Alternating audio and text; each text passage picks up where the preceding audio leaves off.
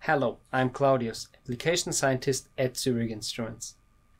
If you're looking for hints and tips how to use signal conditioning to improve your lock-in amplifier measurements, this video will help.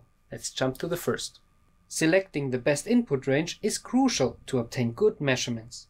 You need to set it large enough to avoid clipping your signal and small enough to exploit the full range of the input analog to digital converter.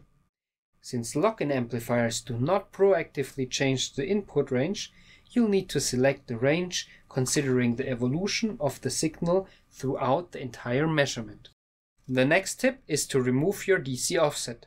A large DC component at the input can use up most of the lock-in's dynamic reserve, resulting in reduced measurement performance.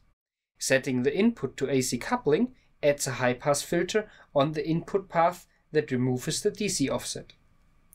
The cutoff frequency of this filter is different for each lock-in model, so ensure that your signal's frequency is high enough to avoid attenuation.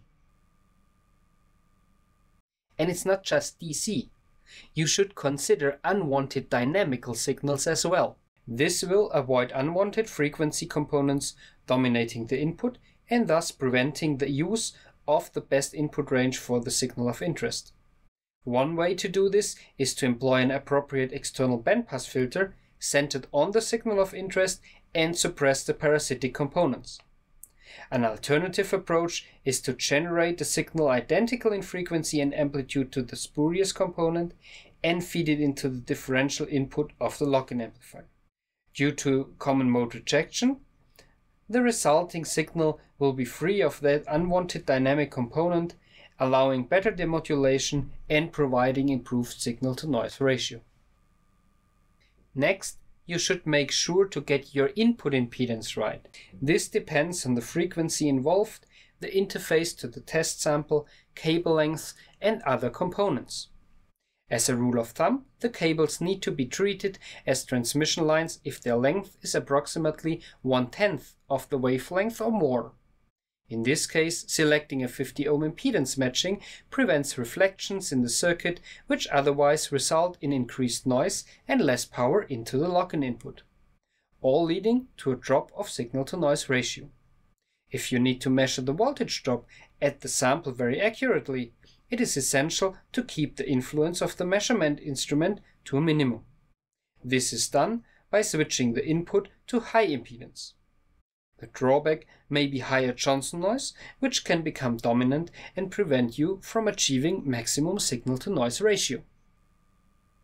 If you want to measure currents instead, use the multi-stage current input of your lock-in amplifier to get the best results. This is implemented as a multi-range transimpedance amplifier, where the input range and the resulting input bandwidth can be selected. Select the best input range to the smallest range capable to contain your signal, but with a sufficiently large input bandwidth. If you're doing measurements which rely on an external reference, it's essential to optimize the lock to it. An ideal reference signal contains only one frequency with a stable amplitude and negligible noise. To meet these requirements as best as possible, make a careful assessment of your reference source. Choose a dedicated reference or trigger output signal wherever possible. If the reference still contains several frequencies or if it is noisy, use suitable band or low-pass filters to optimize the signal. Bear in mind that the locking mechanism is disturbed mainly by unwanted high-frequency components in the reference signal. Let's recap these 6 tips for optimizing the input signal of your lock-in amplifier. Using any or all of them the next time you run a measurement will improve your result and put a smile on your face.